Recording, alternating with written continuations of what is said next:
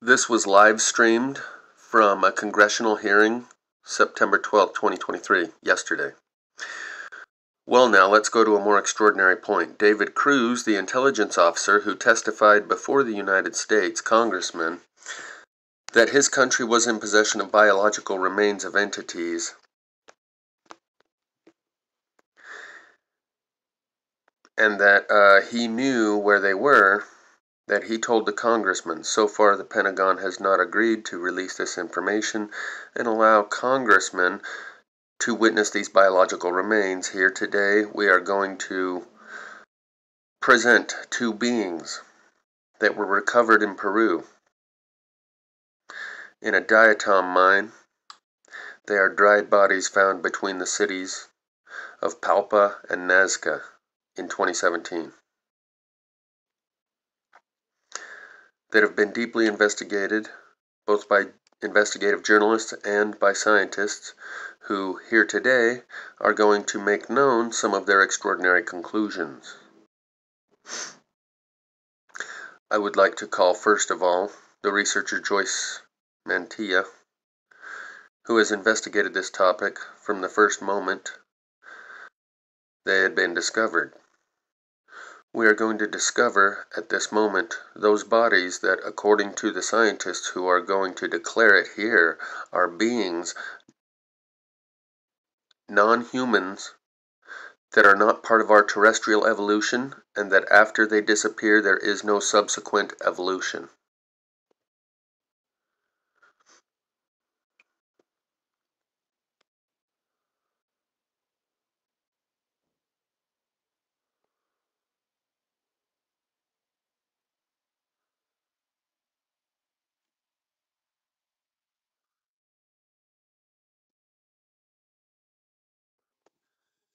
So I'm going to tell you a few things that I know about these beings.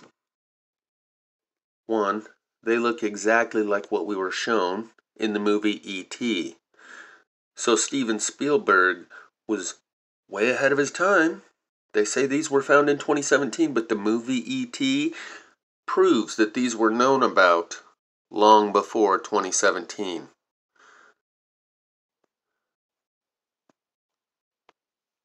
I had videos where doctors were showing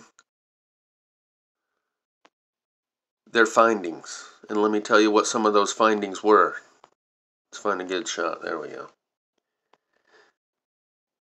In the forearm, where the human has two bones, a radius and an ulna, these beings have one bone. In the shin, where we have the tibia and fibula, two different bones, these have one bone. They also have three long spindly fingers, just like E.T. The human has 9 ribs. They have ribs going all the way down their spine, like a snake. They have, according to this doctor that I'd watched, who was showing the x-rays, that they have a reptilian-like skin. And she showed the x-ray of the abdomen of one of these, and it had 3 eggs that took up the whole abdomen, like snakes and lizards and turtles lay eggs. So, before I continue, let's go back to the Steven Spielberg movie E.T. These look 100% like what we were shown in that movie, so much so that as this comes forward, people are going to recognize that these have been known about for a long time by some people, by some societies, some secret societies of which Steven Spielberg is a part of. So I'd like to reference here the song by ex-ambassadors called Renegades, where they pay tribute to the Spielbergs and Kubricks. Steven Spielberg brought us the movie E.T. Stanley Kubrick brought us other movies like The Shining and Eyes Wide Shut. So let's go over some of these lyrics, because this is definitely the muse message for this song. Excuse me, the muse message for this video. Run away with me. Lost souls in revelry, running wild and running free. Two kids, you and me. And I say, hey, hey, hey, hey. Living like we're renegades. Long live the pioneers, rebels and mutineers. Go forth and have no fear. Come close and lend an ear. And I say, hey, hey, hey, hey, living like we're renegades. All hail the underdogs. All hail the new kids. All hail the outlaws. Spielbergs and Kubricks. It's our time to make a move. It's our time to make amends. It's our time to break the rules. Let's begin. And I say, hey, hey, hey, hey, living like we're renegades. So that song is called Renegades by the band Ex-Ambassadors. Like they were the ambassadors during their Earth School graduation ceremony, and now they're the people that make the music, and you're the new ambassadors.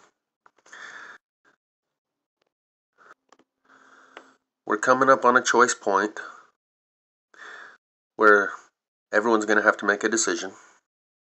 And there's a lot of soft-minded people who take a hardline stance on things they don't understand and have demonized these beings in every imaginable way. Literally calling them demons, fallen angels, you name it. Maybe that's the lyric about how it's our time to make amends. Yeah, sorry about demonizing you like that, man. I probably shouldn't have done that. I was just going along with what everyone else was saying. And yeah, sorry, bro. I didn't mean to demonize you like that. So, I've done videos on these particular bodies. Maybe not these specifically, but others exactly like them. And it used to be available on YouTube, but now it's moved behind a paywall at Gaia TV. The video where you could see the doctors doing the analysis of these bodies, including showing you the x-rays where you could see the ribs go from the bottom of the spine all the way to the top, like a snake. And you could see the eggs in the abdomen, like a snake. And ergo, they must be evil, because everything reptilian is evil, right? So this was like back in probably around 2018 or 19 that I was able to make those videos when those videos were available on YouTube. But then they, like I said, put them behind a paywall and you gotta join and give a subscription to Gaia TV now. But the fact that there's multiple specimens, multiple different bodies, and they all have the same differences means it's not a genetic mutation, because that's the first thing people will say, oh, it's a human, it's just got genetic mutations. The fact that all of them have the same genetic mutations means it is a different species. Genetic mutations do not happen like that, where there are multiple of them. Like I said, the two bones in the forearm, the radius and the ulna, these guys have one bone. Same thing with their shin. One bone instead of the tibia and fibula that humans have. Ribs going from the top to the bottom of their spine rather than just the 9 ribs up on the upper abdomen, the rib cage as humans have. And the fact that they look exactly like E.T. means we've been trying to be shown for a long time. So this term that I use, muse message, where there's a layer of meaning embedded within a song, a storyline that they're trying to show and tell. Well, the movie E.T. was very blatant about what the storyline was, but people thought it was fiction. Now we're going to come to understand that there was a truth underlying that so specific that when people look at these bodies, they are going to see exactly what they saw when they saw E.T. 3 long spindly fingers, just like E.T. So I'm going to be the ambassador. I'm going to walk up and be the first to shake his three-fingered hand and make peace. And we can share some war stories. I'm sure they thought they had a contingency of their people that thought the same thing about humans, that were the fallen angels, that were demons, that were satanic, Luciferian, this, that, and the other. This is childhood's end. So a month ago, I totally wanted to talk about the 7-foot-tall flying bulletproof face peeler illegal space aliens in Peru. But right after that story came out, the Maui fires happened. And that's more my lane, so I stuck to that. But I'm sure a lot of you have heard, there's a whole village in Peru that's all worked up, saying they're getting attacked at night by these 7-foot-tall space aliens that they call pelecaras, face peelers, as part of the local culture, legend, and lore, and myth, that there's these aliens that peel your face off, and there is nothing more sensational when it comes to the idea of aliens than face peelers. That's like from the movie Alien, the face huggers. And these villages in Peru say that these beings are floating like 2 or 3 feet high in the air, like they're wearing special shoes that gives them anti-gravity abilities, and that when they've shot at them, it had no effect on them, that they're bulletproof, and that they're about 7 foot tall. Well, the Peruvian Navy responded, because this village that's saying they're having these encounters is like way out in the middle of nowhere. It's like a 5-hour river ride just to get to this village. And apparently, there was also a military response by Brazil and Colombia, who teamed up with the military of Peru to respond to this. So there has been a multinational military task force assembled and deployed to respond to the 7-foot-tall, flying, bulletproof, face peeler space aliens. But I had the fires I had to cover. But it looks like we're wrapping back around here. And this is a choice that everyone's going to have to make for themselves. And I hope that maybe that choice is made a little bit easier by some of the information that you've been exposed to here on this channel. And just remember, those same Christians that are going to be telling you these are demons, they say, I love me some Jesus. Love me some America, America, and those founding fathers. Praise those founding fathers. And Freemasons, those are evil. Oh yeah, those Freemasons are evil. They're so highly conflicted